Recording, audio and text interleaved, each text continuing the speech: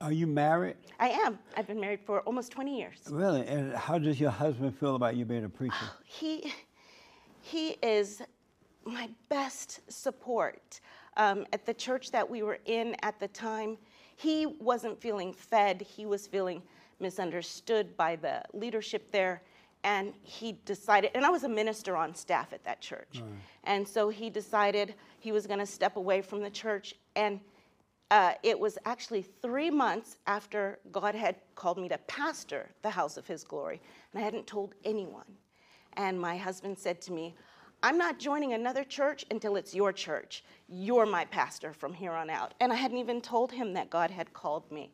Wow. Yeah, Amazing. so he's wonderful. And so he's in agreement with you being a pastor. Absolutely. What would you do if he told you, you know what, I realize you can't be a pastor, and I want you to stop right now? What would you do? I would say you're a pod person. There are aliens for real, and you are not my husband. Because we have had a former friend come into our house, sit on our furniture, and tell us that we were out of order. Oh. And that what I was doing was not of God. I'm like, well, thank God Holy Ghost has wrapped us both in his grace, and so that we could be gracious towards him in our home. Yeah. And basically say, you know, if you want to challenge that, I suggest you challenge that with God himself. So if your husband asked you to step down from doing that, would you?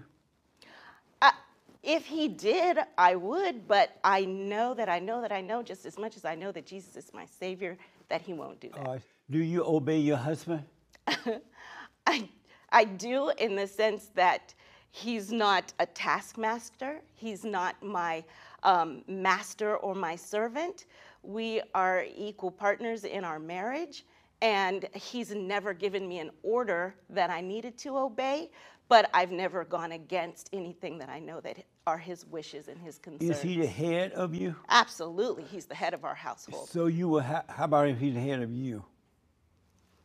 The Lord says, the scripture says that the man is the head of the home, the wife, and that Christ is the head of the church. So absolutely, he's the head. Is he the head of you? Yes, sir. Okay. And so I'm like, I know where you're going, but yes, where absolutely. am I going? You want to make sure that I am not out of order in my household, and that I am not out of order as being a female pastor. Are there men in your church as well? Absolutely. Are you surprised that men would allow you to be over them? No. Why not?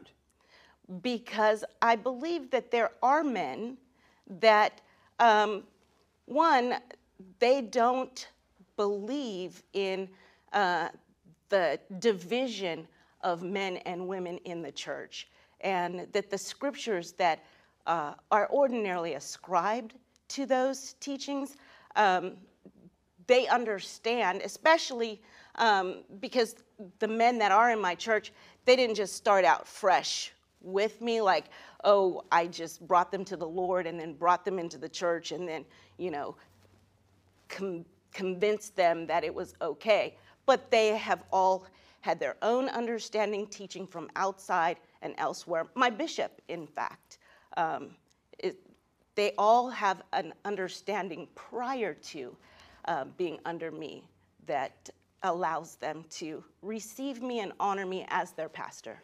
Do you believe in the order of God? Absolutely. And what is that order? That order is that all things be done decently and in order. And I believe that those scriptures are for husband and wife, that the woman should listen to the husband and not teach her husband. That in the Greek, that word teaching is not to emasculate and to control and to dominate her husband. To basically not blast him out in public and be like, you're wrong and you're this and that. The order as far as church leadership is gender neutral in the passages in Ephesians chapter 4. Amazing. Do you believe in the order of God and Christ, Christ and man, man over woman and woman over children? Yes. You do believe that order. And so if you believe that order, how is it that you could be over your husband or any man? I'm not over my husband, and I'm not over any man. But when they sit under you preaching to them, you're over them. No, they're not. They are learning from me. And the interesting thing is that, like I said before, when it says, oh, that a wife shouldn't teach her husband, then the very same man that came into my household and said, well, I believe that you're an anointed teacher. I believe that you're good to be a teacher, and yet called out that same passage as to why I shouldn't be a teacher. And so if that's true, when you look at Ephesians 4 and 11, that says that there are some apostles, some prophets, some pastors, evangelists, and teachers, and you're going to say, well, women shouldn't be pastors, then you're going to exclude that other list that says women shouldn't be teachers, or women shouldn't be evangelists, or women shouldn't be prophets. And the office of a prophet has both, you know, biblically, both prophets and prophetesses that were called to the office of prophet. So those passages are gender neutral. The preacher that... He was like, Mom, what if this man says that women shouldn't be preachers? I would say, I'm sure that's probably what he's going to say. Right. But well, thank you for coming anyway. A lot of men won't come when they know, especially if they see the show first. I appreciate it. So you agree that the woman did not come from God, right? She was created from his side, from the side of man, from the rib. Right. And so if she were created from the man, how can she be his equal? Because she was created from his side, from his rib, right beside, equal. But that doesn't make, that's why she's not equal. Because the man came from God and the woman came from the man. So as Christ is over the man is over the woman. She's subject to him. Look, you know what? Any man that is subject to a woman, they suffer. Have you noticed that every time a man listens to a woman, he suffers? Wow. No, I haven't noticed that. And I'm sure that my husband would disagree with you. I don't think he's suffering. Is he afraid to be honest? No. What would you do if he were honest with you? He is honest with me. He is honest with me. He's always honest with me.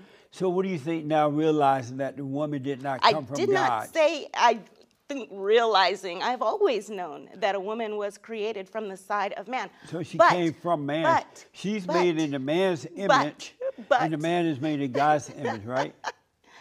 God's the woman meat is purpose, equal right? to the challenge. You know what her purpose is for the man, right? I know what my purpose is. And what? My purpose is to serve God. No, your purpose is to You going to tell me what my purpose is? Did you talk to God and ask him what my purpose is? He told me. Oh, he did? To obey Did he your also husband? tell you that he called me? To obey Did your... he call you and on the phone and say, I called Deidre to be a pastor? But listen, her purpose is to obey her husband, have babies, watch over his children while he's away. Okay, now you tell me those cook, scriptures. Clean, tell me those scriptures. And be a wife. Because do you know that Proverbs 31 says that a woman is a business owner, that she buys land and he doesn't even ask her about that land, that she is the manager of her staff, of her servant, that she makes clothes, she goes to the marketplace. If she's not married, she better get out there and work, you know. But Proverbs 31 is for the married woman. So it says, yeah, we're meaning born that of the those Spirit. who have overcome mama and return to the fathers. That's nonsense. That's straight out shenanigans and nonsense. Why you say that? I want you to give me chapter and verse where it says that. There will come a day when I will return the children to the fathers and the fathers to the children. That doesn't mean that the mothers are the ones who cause the division. This interview was hilarious, but he made some really good points. There should really not be female pastors. Honestly, you know, the woman was created as the weaker vessel, you know, to be subject to a head, you know, which is her husband. But at the end of the day, a woman's body is not built for all of that. Like, to even be able to withstand the pressure and the decision making behind, like, running a whole flock. And this ain't to put women out of their place or anything like that, but the woman wasn't created to be the head. Like, the Most High, he decided that. Yahweh Shai, husband, wife, children. That's just the order of it.